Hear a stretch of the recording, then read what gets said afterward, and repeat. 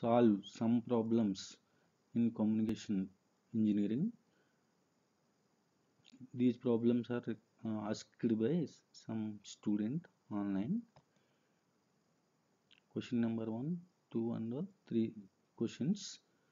I have already solved these questions and uploaded PDF material to my website.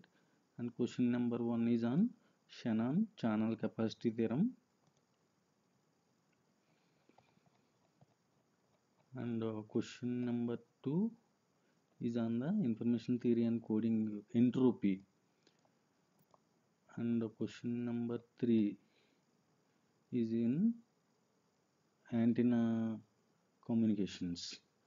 I will make 3 different videos for these 3 problems and you can understand.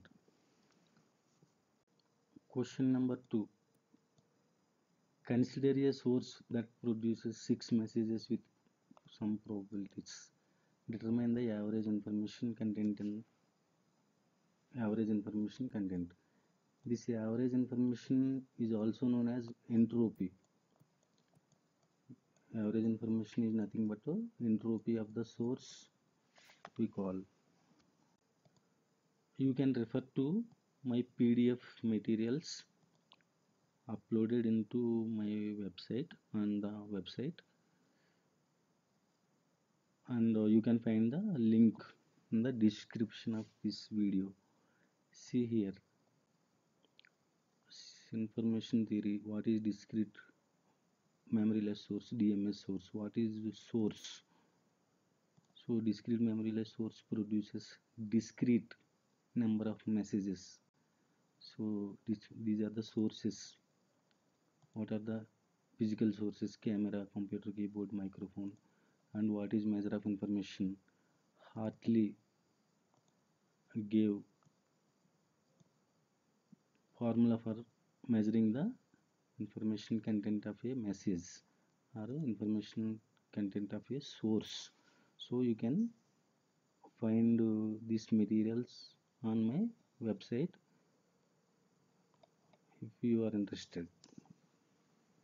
Source produces 6 messages, x1 to x6. So this source is a discrete source. Discrete means countable. We can count 1, 2, 3, 4 like that. So here the 6, 1, 2, 3, 4 up to 6 we can count up to 6. So that is why the source is discrete. So the probability of this message is given 0.5 and so on. So entropy, the question is asking to find average information of the source or messages. So average information of a source is given by entropy, and this is the formula to find the entropy of the source.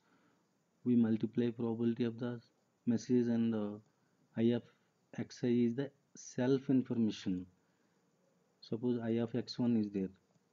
I of x1, you can find the definitions in my PDF material. Self information of message 1, we multiply self information with probability and we take the summation over the alphabet. L is the alphabet, means number of messages. Here L is equal to 6. So where source x is source and L is the size of the alphabet, the number of messages in the. You can see the definitions for information measurement or self information in my PDF notes. What is information of symbol x1, information of symbol, and so on. See, this is the definition of self information. So properties of self information also you can find out here, and some solved problems based on information measure of information. So you can find it in my PDF notes. I have number of problems solved based on entropy and average information. So we can expand the entropy of source over 6 messages.